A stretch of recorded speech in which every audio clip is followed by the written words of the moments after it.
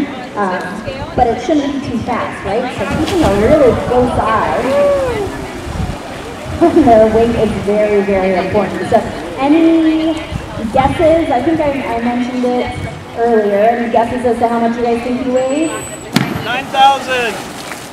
9,300. 9,610.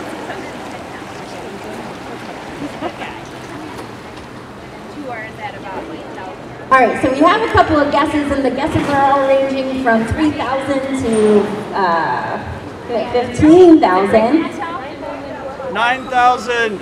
9,000. Amy, what did you land on today? 9,600. Hey, do it again. So 9,640 pounds. Actually lift them up out of the water so the bottom moves. And this is where a lot of the vet exams and procedures happen. All right, so because of that, we want this pool to be really fun to hang out in, because we don't want the only time that the whales go in there to be when the vet is here, or maybe if they're not feeling well. So for the care of these animals, making it a very normal part of their routine is really important. So we want to make sure that they see that pool a lot.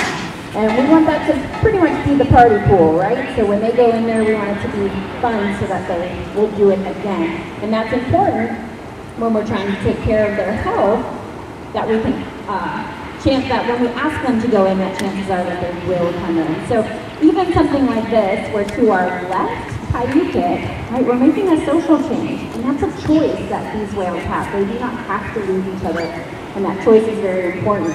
But in the event that we really needed to get a blood, or we really needed to get a sonogram, or to do an exam, it would be very important that we could have that happen. So we want to practice that all the time so it becomes a normal part of their day. And that allows us, again, to take really great care of them. I do think there was a question over here. Absolutely, yeah, I'm so happy to answer that question.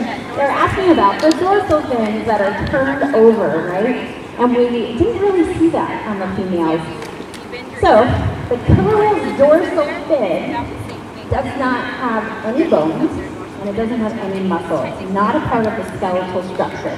It's not a part of the body that they have any control over.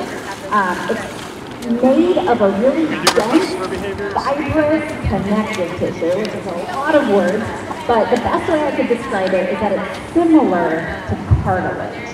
So you guys feel your ears, right? Your ears have shape, right? They have shape, they stand the water that's going to help keep it nice and straight, because they're not spending as much time at the surface. So just like when you get in the water, you don't feel like you weigh as much, right? So that water is helping support the dorsal fin.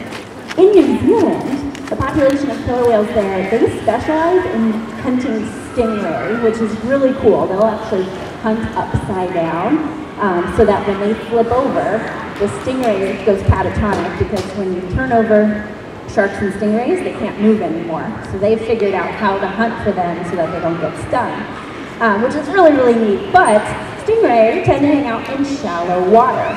So they have found that 23% of the population that live there have collapsed dorsal fins.